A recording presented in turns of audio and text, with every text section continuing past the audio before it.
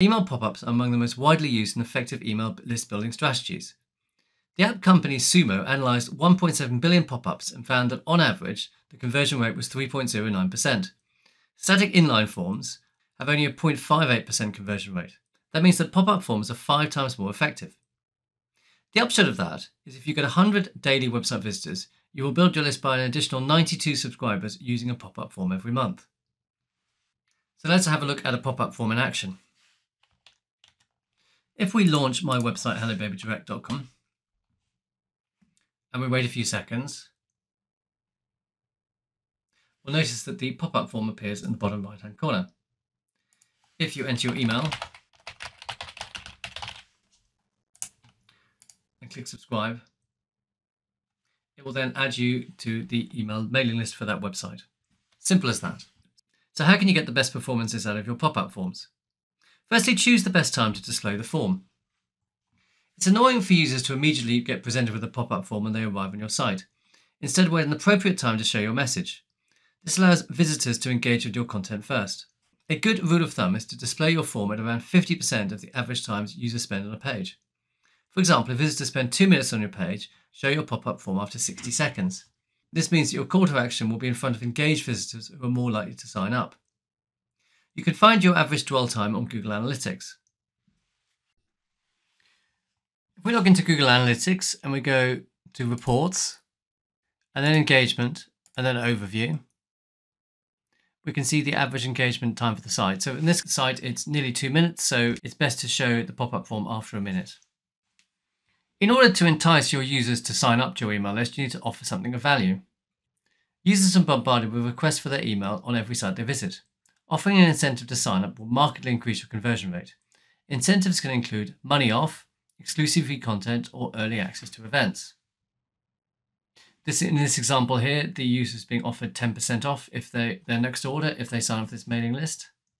And on this site, which is a blog, they're being promised if they sign up, they will get access to exclusive content. So they're saying that they will get content which no one else can access. To be successful, your form must be mobile friendly. Mobile traffic accounts for over 50% of global website traffic. Therefore, it is vitally important to ensure that your form is mobile friendly. To ensure that your form is mobile friendly, it should be easy to exit. The close button should be prominent so mobile browsers can return to the website quickly. You should keep the form fields to a minimum. The fewer fields, the less space the pop-up form takes on the mobile screen. And there should be a large call to action button. This makes it easy for potential subscribers to give their contact details and sign up. Here is an example of a good mobile contact form. You can see the close button is very prominent, the fields are prominent, there's only 2 of them, and the sign up button is very prominent. Finally, your pop-up form should be easy to close. The best way to annoy website visitors is by blocking the content they are viewing with pop-ups that cannot be closed. To avoid a negative customer experience, make it easy for visitors to close your pop-up. Here an example of 2 different pop-up forms. You can see the one on the left, the close button is hard to find, it's blending in with the background, whereas on this one on the right here, it's very easy to see.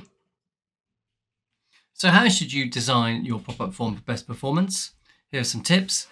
Firstly, include images in your form. Pop-up forms with images convert 80% better than forms without images. You should use prominent calls to action buttons on your forms. You should choose a clear color for your button so it stands out from the rest of your page. The messaging should be encouraging your browser to act, so use words like sign up, get, or start, which encourage conversions by telling the reader how to act. Finally, be clear. Let the user know what they should be expecting. So, for example, a form which says subscribe for daily styling advice is better than subscribe to a newsletter. As in all forms online, the easier it is to fill in the form, the more people will complete that form, and therefore the more subscribers you will obtain. When building your pop-up form, you should ask for only the information you need. You can always ask people for more information once they've become subscribers via a survey. Obviously, you need to get an email, but asking for a name is usually also a good idea because it enables you to personalize emails that go out. So now let's look at an example of a good pop-up form. So the one on the right here, you compare that to the one on the left. You can see the image makes it much more attractive. They're using a high contrast button. They've given people a compelling incentive of 20% to sign up. Now let's look how you create a pop-up form in MailChimp. You can create your pop-up form by going into MailChimp and then Audience and then Sign Up Forms and then click Pop-up Form. Remember that the pop-up form will appear on the site which you have integrated with MailChimp, so you first need to have integrated your site, and that can be done under Integrations at the bottom here. go back to sign up forms, and there is a WYSIWYG editor for editing your sign up form. So the first option at the top here is style, where you can choose the font, the colors, the headings, and the font size. And secondly, you can select the layout. So we have a number of different layouts with different positioning of the sign up box and the picture, etc. So let's just choose the top one, and let's look at the sign up box. So if you want to change this, if you want to change a particular element, you can click here, replace. You can select a different photo. Let's close that.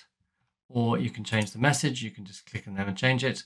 If you click plus here, you can choose the field you want to enter. So let's just choose first name, and then we'll do last name.